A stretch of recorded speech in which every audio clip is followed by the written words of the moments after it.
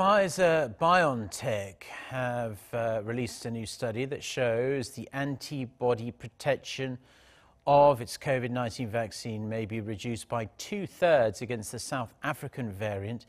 In the study published Wednesday in the New England Journal of Medicine, scientists from the drug companies and the University of Texas Medical Branch replicated the variant and tested it against blood taken from people who had been given the Pfizer vaccine. They found the level of neutralizing antibodies was 2/3 the level produced in tests using the most common version of COVID-19.